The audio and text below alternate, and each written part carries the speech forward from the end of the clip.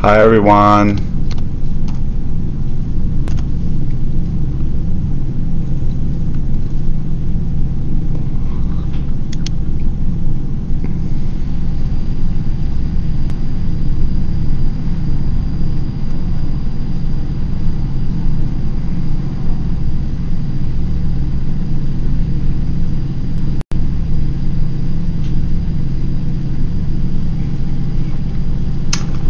Hello everyone. Hi Lex. Hi Denise. Hi Dacia.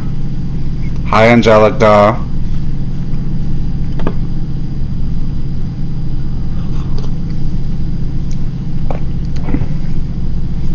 Hi Sheena.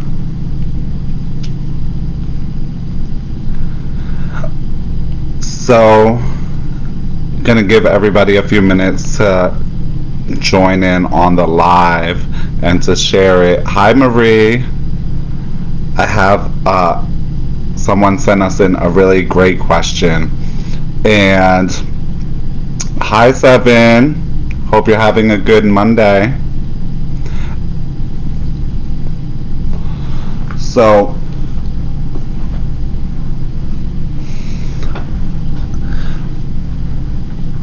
we got a really good question that got sent in for today. Hi Kia.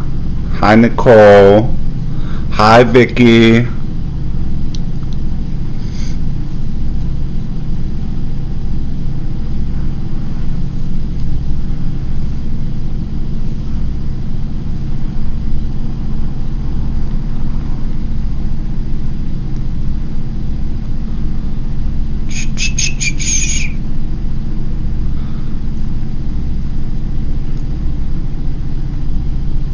Oh, thank you.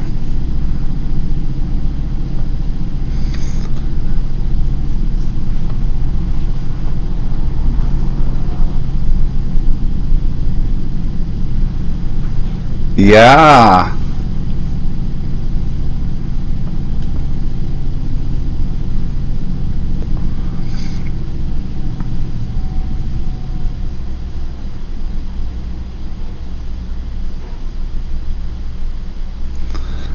All right. I want to go ahead and get started. So someone asked a really great question and I told her I would cover it in today's live, right? And this question was from Tiffany. Hi G, a grand goddaughter of mine, meaning like it's my goddaughter's godchild. Okay. And she asked a really good question because we often talk about the ego when the ego is in its negative state or it's in its negative form, and sometimes the ego is really tricky. Hi Charlie.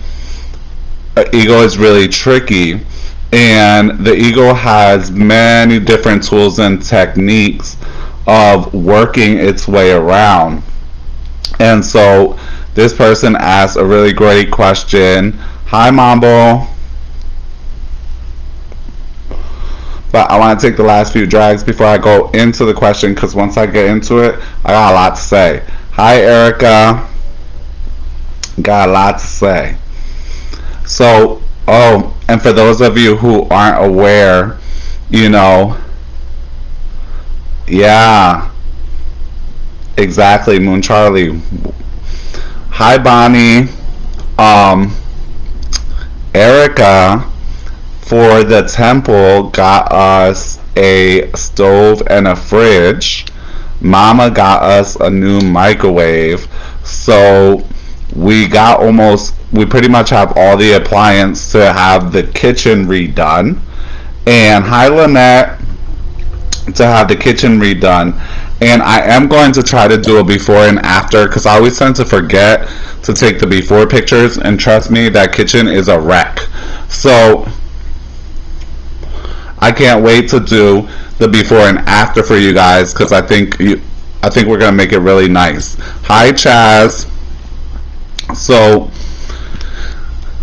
we had this question sent in by Moon Charlie, And the question is this: is it right or sometimes wrong to look for the good in a person? Oh yeah, all of it. Is it right or sometimes wrong to look for the good in a person? I myself always saw the good in people, and sometimes it brings me misery because sometimes the person isn't who I thought they were, or they are mean or nasty or whatever. I know I'm in no position to judge others, but we live in a world that judges others constantly. So I'm guessing what I'm asking is, how can we protect ourselves by falling into the trap by looking for the good in others? Is it wrong or right to do so? And is it an ego thing? This is a really great question. So we don't really like to work in the ideas of right and wrong.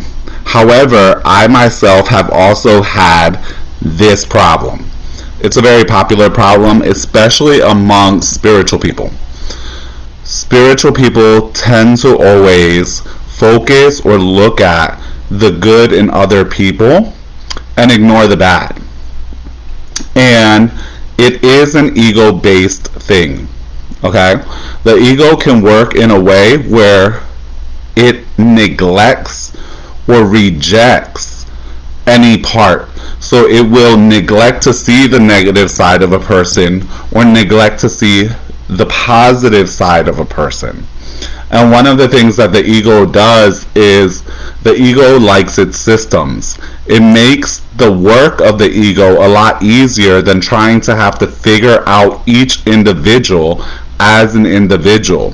So for this person, the system is to always see the good in the person, which means you're not actually seeing the person at all. Because in order to see the good, you have to also see the bad as well. In order to see the whole person, you need to be able to see the good and you need to be able to see the bad. And everyone has both sides. So everyone has a side which is good and a side which is bad. So what you're doing is you're not actually accepting the total person, the whole person. You're accepting the side that fits into the judgments you already have, that fits into like the puzzle pieces, the spaces in the puzzle as you've left them open. So therefore, you'll see those good pieces to fit into that side of the puzzle, but you're not actually accepting the whole person.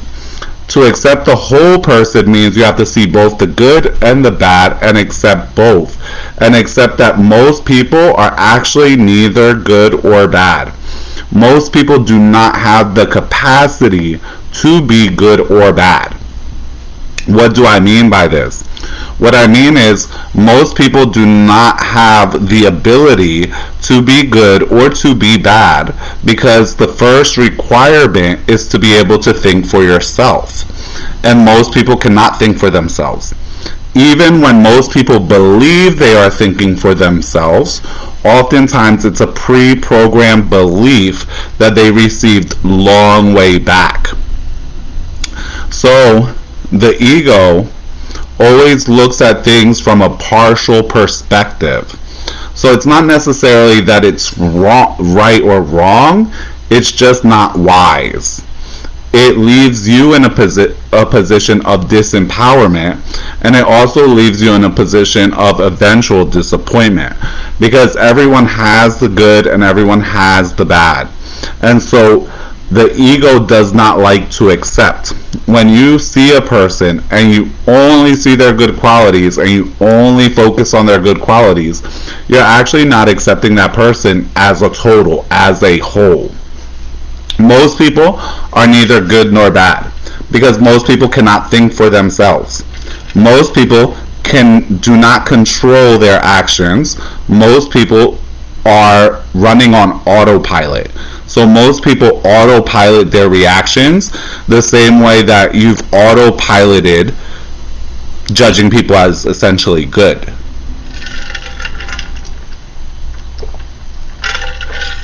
I know that was a long one. Okay? So the ego for you autopiloted that you automatically see people as good. And in that autopilot setting that you have, it ignores or won't pay attention to the negative sides of that person. It'll even make excuses for it, or it just won't see them. It'll give you a blind spot. The truth is, most people contain both parts. So because they contain both parts, most people are neither good nor bad. Instead, sometimes people do good things because the autopilot program has been programmed that way, and sometimes people do bad things, again, because the program has been programmed that way. Most people do not make conscious decisions about their actions or their words before they act. Okay? So instead, most people are running on whatever program they were given, usually before they even turn 20 years old. You have pretty much the basis of the programs which you're going to use to live your life with. Right? Instead, okay, instead, the way to look at it is in a more complete version. So that means when you meet someone or when you start dealing with someone, okay, knowing the way that your system is set, you're set to see just the good in people. Knowing that, you're going to start to look for what is it that I'm not seeing about this person, or what is it that I'm not seeing or not accepting about this person, which may be negative. What am I refusing to acknowledge, accept, or see about that person? A lot of times you're going to start to pick up on all those negative things, okay? However, you have to be careful not to automatically fall into the judgment that because you now start to see that these negative things, that the person is necessarily bad. That's not the case. In most cases, that person is neither good nor bad because they don't have the conscious ability to control and therefore decide their behavior and how they're going to act. Most people are controlled by their thoughts and feelings and patterns. Thoughts and feelings lead them into certain actions, which lead them into patterned actions. Most people cannot see that. Therefore, most people cannot stop that cycle. And I'm going to say this too because I see it all the time, including people who are so-called on the spiritual path. I'm not saying that they're not on a spiritual path. I'm just saying that there's a few ingredients missing in the soup. Okay? And being on the spiritual path, okay, does not equate that you have all the ingredients to the soup. Because the soup carries a lot of ingredients. High star, yeah, wishful thinking will block clarity. Okay? It's the same thing like I said to someone earlier today. A lot of times people don't want to accept who or what they see. Instead, they sit hoping on the potential that you see in someone. Potential is bullshit.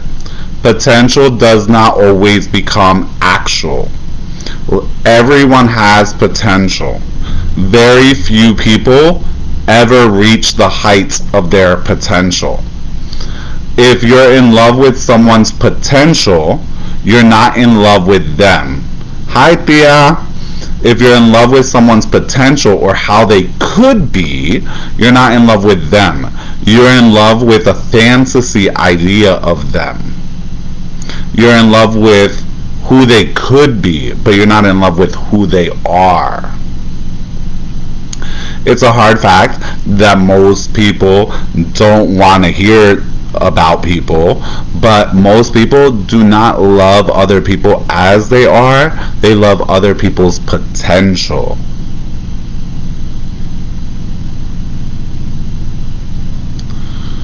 You know, from what I understand, you know, Meek Mill had potential so that he could have did it on his own without the whole P. Diddy situation.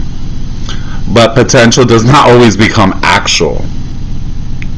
Okay? So a lot of people are not accepting of the actual person that they're dealing with. That right there is an ego trick.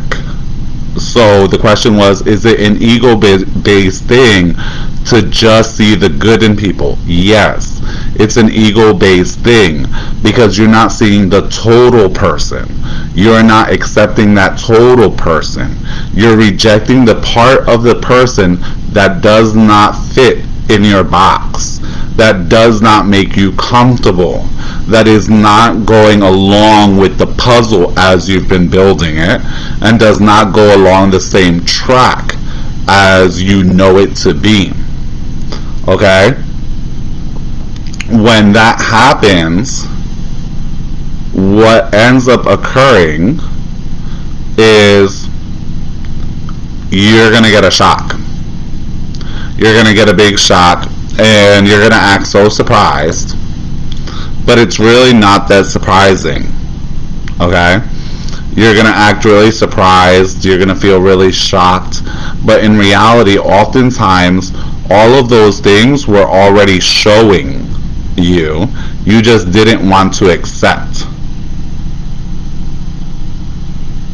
Well, that's, someone says here, Denise says, and the ego gives the false pretense that you can fix them. It does. No one can fix anyone. This is how you know, Jesus ain't telling the truth. No one can save anyone. You must save yourself. You must fix yourself. And it's very egotistical to believe that you can fix other people. That's like the height of the ego, that you have the power to fix other people and to make people do things that they're not equipped to do. See, a lot of you, hi love, a lot of you really want to help people, and that's great. However, you cannot help he who cannot help himself, who is not willing to help himself.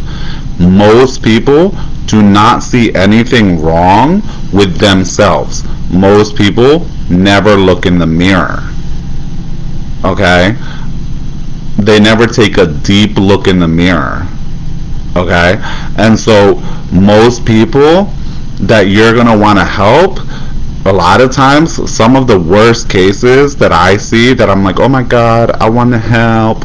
Okay, I'm like, yeah, they really don't want to help themselves. That's why they're in such a shitty situation that makes you feel a bit of compassion for them. But you have to realize that actually they love their shitty situation. And a lot of times when you go to help these individuals, they will do everything in their power to stay in that shitty situation. And you're going to end up frustrated, you're going to end up upset, you're going to ask yourself stupid questions like, why isn't my work working? The reason your work is not working is because you did not do a deep enough dive into that person and the mechanics of that person when you did the initial divination. In that initial divination is when you're supposed to be assessing, is this person actually willing to help themselves? And if they tell me that, You're not supposed to go based on what people tell you. That's why the hell you have psychic powers. That's why we call it divination. You're supposed to look deeper than that and see, are they just giving you what you want to hear instead of what's actually true? A lot of people will tell you whatever you want to hear in order to get your help. A lot of people who don't want to help themselves will tell you whatever they think you want to hear in order to get your help, so that when your help doesn't work because they're not willing to do anything, they can blame it on you. Okay? They can blame it on you as to why things didn't work out.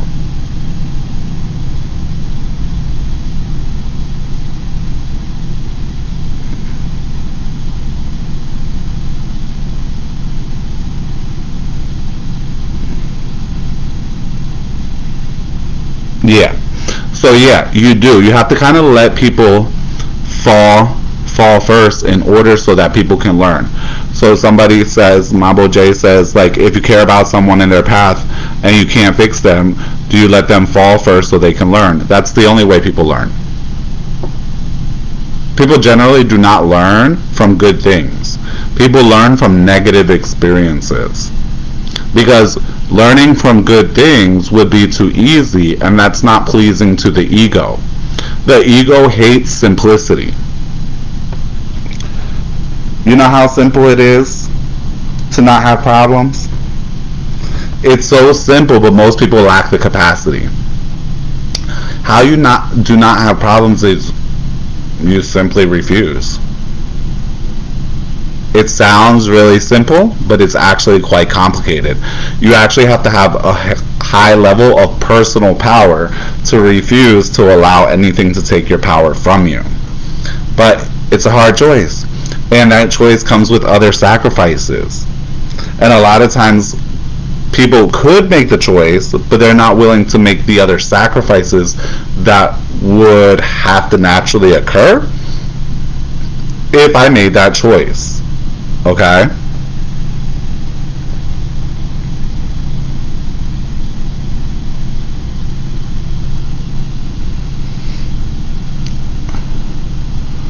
Oh, okay. Yeah. So something someone mentions here, which I think is great, right? She says, so simple. Drink your water and mind your business. Yeah, that's pretty much how I pretty much operate. I pretty much operate minding my business. But most people cannot mind their business because a lot of people are addicted to problems and drama. And so when they don't have a problem or they don't have a drama, they get themselves involved in other people's problems and other people's dramas. And so they don't mind their business. They don't mind their business because they're bored. And they need to involve themselves in some type of drama or problems because of the addiction there is to problems, drama, suffering. I made a post, and I think some people thought I was asking what's the number one addiction, but actually I was saying the number one addiction is problems. People are addicted to having problems, addicted to fixing problems, addicted to having a story to tell about a problem. Okay? Hi, May May. Okay? And so they create drama, or they get themselves involved in other people's business in order to have a drama. Okay? I mind my business. I mind my business so well that I don't give a damn about what you're thinking, about what you're feeling, about how you're judging me, because those are your thoughts, your feelings, and your judgments. Therefore, your problem, not mine.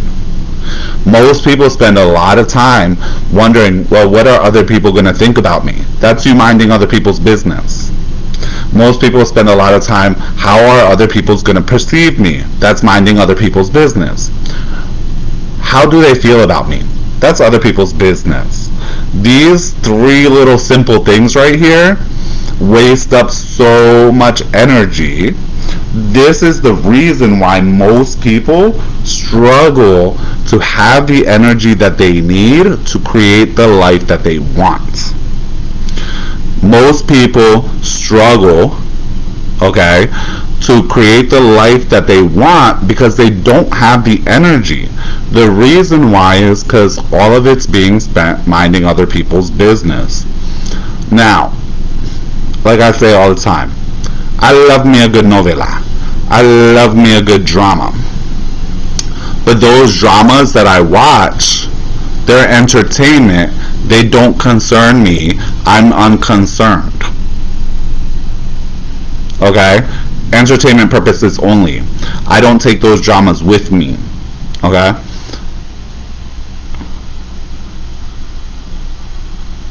Yeah. Hi, Sandra, darling. Yeah. So a lot of times, and someone says it's something I combat a lot at work. Most places at work, that's what they love. The reason is they're so miserable in their personal lives that the drama at work makes them feel important. It gives them something real to talk about. They're so miserable and unsatisfied with what they got going on for them personally. Okay? I don't spend my time thinking about what anyone thinks about me, what anyone feels about me. You can feel however you want to feel. You can think however you want to think. You can judge me however you want to judge me. You can, as long as you're not actually coming and harming my person, there's nothing for me to worry about. But most people can't live that simply. Most people say they want a simple, peaceful life, but they themselves bring the drama constantly into their life because they're so addicted to drama. Okay? It's a process. So it's a very normal part of a spiritual process about getting to that point where you do not care what people think about you. So someone mentions I struggle with caring about what people think about me. That's normal because the world has taught you that actually it's more important what other people think about you than what you think about yourself. And so it's a normal part of the spiritual process